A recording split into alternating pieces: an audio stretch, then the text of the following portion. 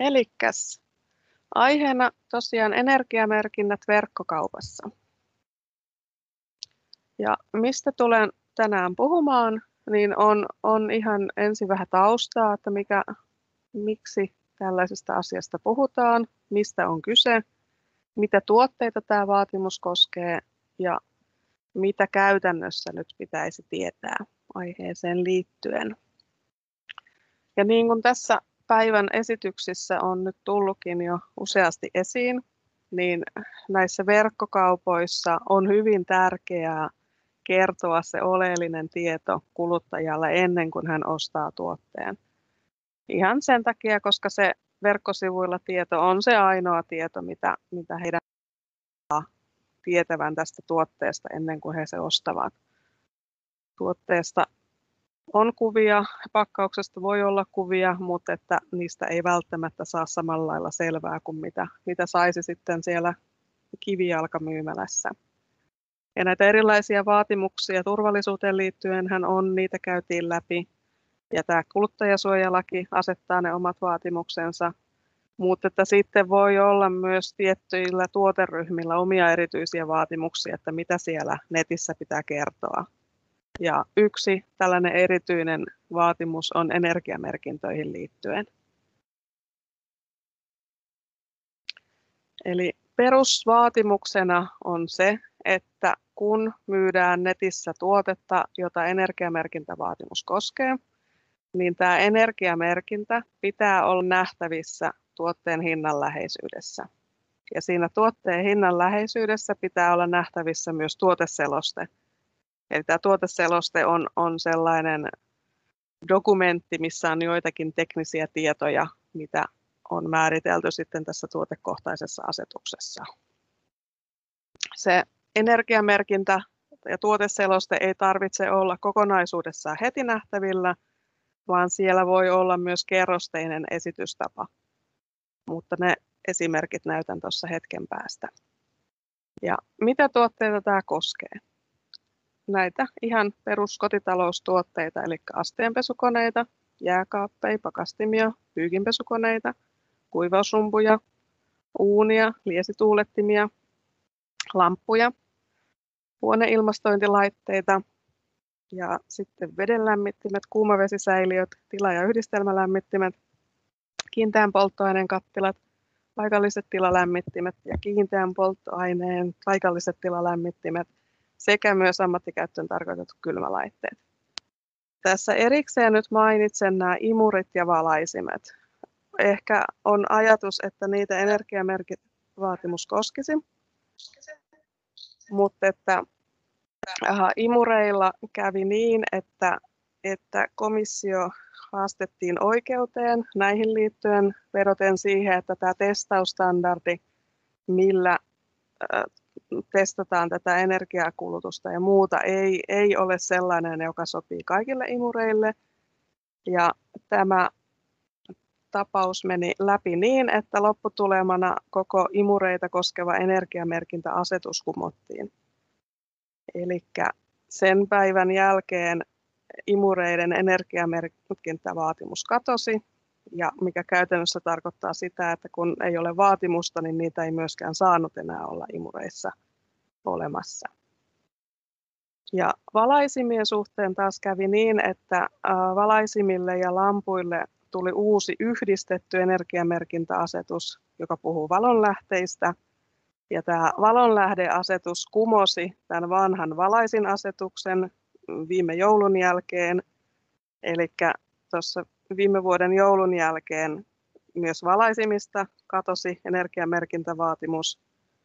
Mutta sitten kun tämä valonlähdeasetus astuu voimaan, niin valaisimissa, joissa on se lamppu kiinteästi ihan integroitu siihen, esimerkiksi näitä LED-valaisimia, niin niillä se energiamerkintä tulee taas olla ensi vuoden syyskuusta lähtien.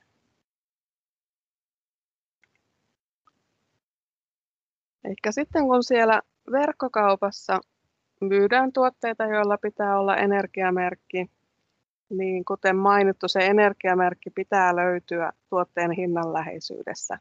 Se pitää olla selkeästi nähtävissä ja luettavissa ja oikeassa suhteessa kokoon nähden.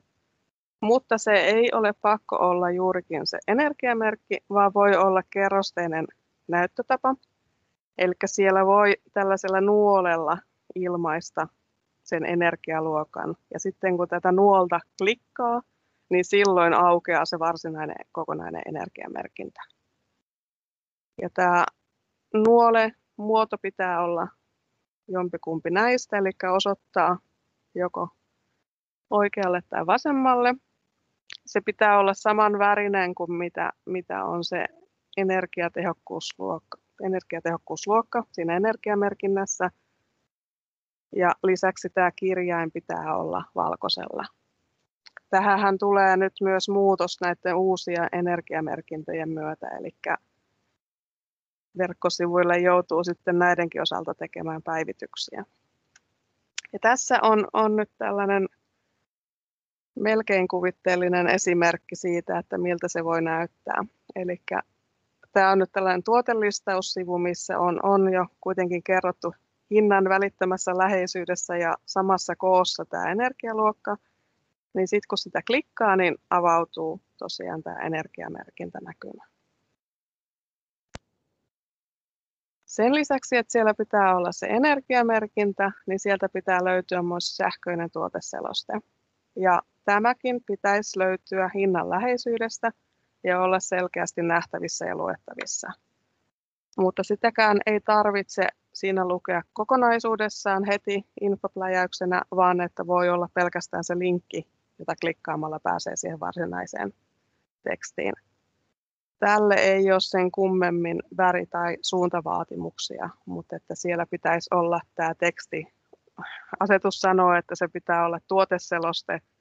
Hyvin paljon on törmännyt siihen, että siinä lukee tekniset tiedot. Tämä on niin hienoinen muutos, että me ei Tukesissa siihen puututa, mutta että voi olla selkeämpikin asiakkaalle se tekniset tiedot kuin tuoteselostesana. Eli jos lukee eri lailla, niin se ei haittaa, kunhan se on selkeää, että sieltä löytyy ne tietyt tiedot. Ja se, mitä tämä tuoteseloste pitää sisällään, niin vaihtelee vähän tuoteryhmittäin. Eli kannattaa katsoa sieltä tuotekohtaisesta energiamerkintäasetuksesta, että mitkä tiedot pitää juuri siinä tuotteessa olla. Ja tässä esimerkissä on täällä tämä tuoteseloste linkki, eli tuosta kun painaisi, niin sitten sieltä tulisi näkymiin se listaus näistä tiedoista. Ja siinä yksinkertaisuudessa olikin mun esitykseni. Lisää tietoa näistä energiamerkinnöistä ja muista löytyy Energiaviraston ylläpitämiltä sivuilta, eli täältä ekosuunnittelu.info-sivustolta, missä on ihan oma osionsa näihin liittyen. Ja siellä on muun muassa opastusvideo, missä on nämä samat periaatteet esitettynä. Ja sieltä löytyy myös nämä tuotekohtaiset ekosuunnittelu- ja energiamerkintäasetukset. Ja nyt niin kuin viime viikolla esittelin näitä uusia energiamerkintöjä, niin niillehän on luotu vielä ihan oma sivustonsa, missä on niihin liittyvää materiaalia. Eli se on tämä www.energiamerkintä.fi. Ja toinen sivusto oli tämä ekosuunnittelu.info. Eli näistä löytyy sitten lisää tietoa. Kiitoksia mielenkiinnosta ja heräskö näihin liittyen jotain kysymyksiä?